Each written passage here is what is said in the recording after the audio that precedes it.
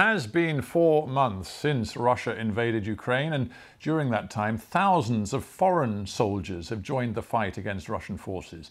Our correspondent Olga Malchevska gained access to one of the secret training bases for the International Legion in eastern Ukraine. Days after the Russian attack on Severodonetsk that took the life of a second British soldier, thousands of foreigners are still fighting.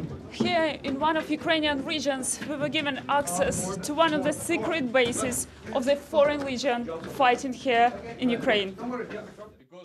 The latest recruits are being welcomed by their commander. And I hope you will stay here to protect Ukraine, to fight for Ukraine, to kill Russian by your rifle. Is it clear? Yes. I'm more determined than ever to stand up and fight for this beautiful country. Are you scared? No. Soldiers from over 50 countries have different motivations for risking their lives. It's not just for Ukraine, it's also for Taiwan, because I come here for the independence and the freedom.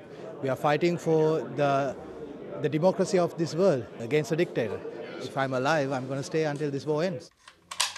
Del McGee has been here for several months. Before coming to Ukraine, he had served in the British Army for 4 years. I was actually at work with my dad. I turned around to him and I went, "Dad, I'm going." His battalion has been involved in the fighting, and 4 men have been killed since the beginning of the war. The possibility of dying out here is probably on everyone's mind here, but I personally came out to help, and if I die whilst doing so, that's it. The International Legion is part of Ukrainian armed forces. All the soldiers here have official contracts, but all the top positions are taken by Ukrainians. Oleg shows me the battalion's bunker, originally built to protect Ukrainians from Nazi Germany during the Second World War. Now it protects Ukrainians from Russia. This is our weapon storage for ammunition, M16s, Kalashnikovs, sniper rifles, grenades. Javelins, the anti-tank missiles, are also at their disposal.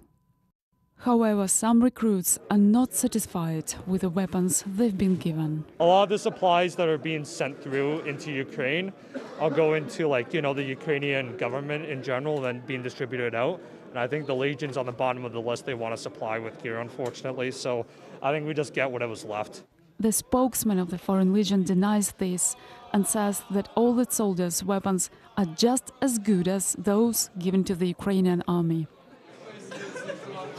As the new recruits are dismissed with fresh orders, they are well aware that this may be the last moment they're together, but they are ready to serve till the end.